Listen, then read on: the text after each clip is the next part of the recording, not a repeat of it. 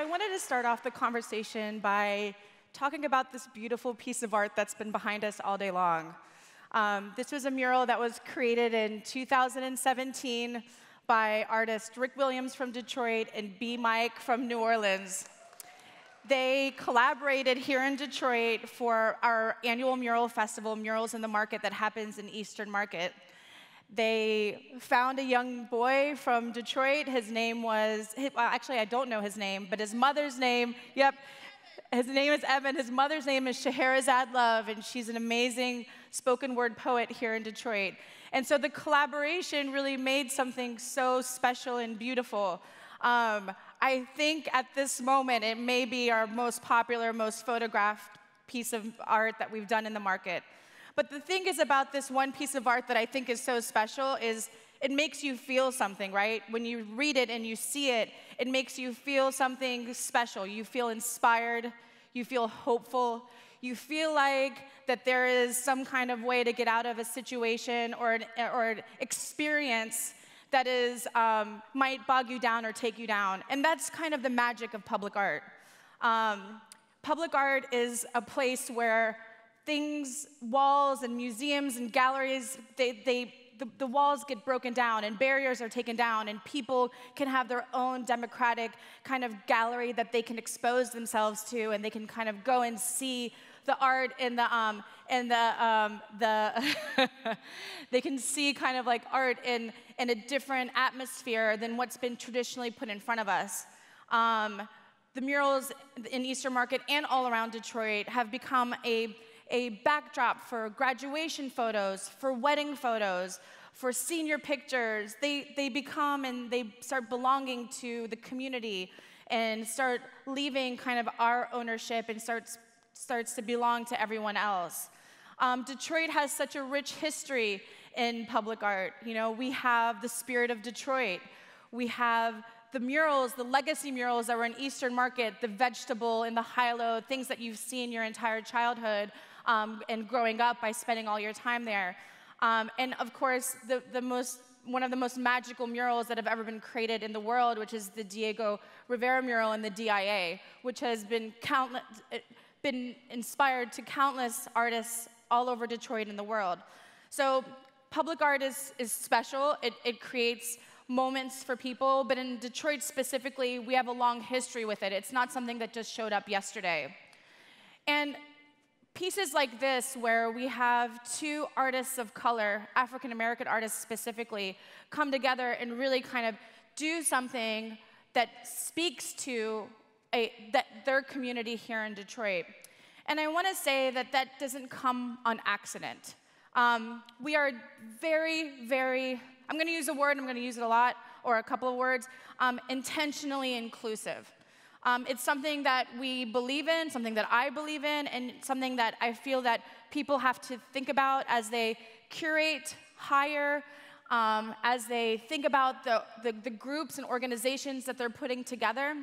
When we curate this festival, we take a look at everybody that we have, and we say, how many women do we have? How many artists of color do we have? How many women of color do we have, right? And so those are things that, you know, you hear in so many conversations where people are like, I only really hire, or I only select the most talented. I only pick the ones that are within my own personal community. Well, you know what? That's not what's going to make great work. Not great work from myself, but great work from the collective that's there. And so when you sit and you think and you put these people together and we look and we're like, okay, well, we need 50 artists, and right now at the table we've got 40 white men. Well, you know what? That's not going to really inspire Detroit, which is 90% African American. And that's not really going to change people's perception of, I can do this and I can be bigger and I can be better. And so what we did is we're like, okay, yes, there's a lot of white men that are very talented in Detroit, and we love them and we support them.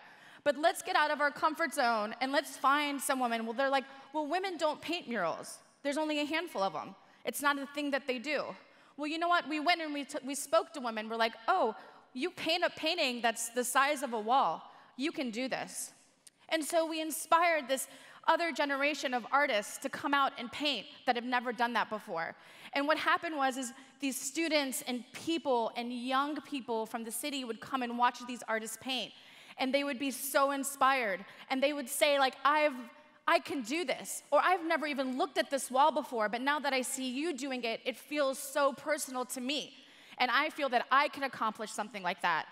And I think that people take things like that for granted in different environments that they work in.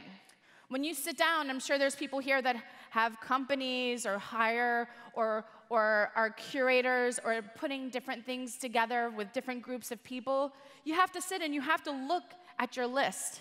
And you have to say, am I just picking this person because it's easy and comfortable and it's the most qualified?